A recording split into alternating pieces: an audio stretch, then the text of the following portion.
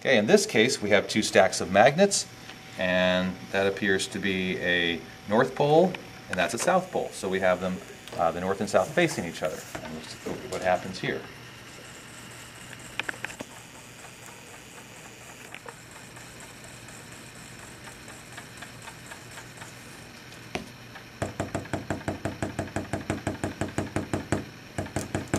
Notice in the center, you need to get a little, can you get closer here?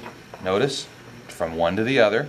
So let's call, I don't remember which one was north again, but we'll call that the one north. North to south, in between. North to south here. North to south there. North to south here. Notice outside of the north, facing out. North, facing out. Facing into south poles.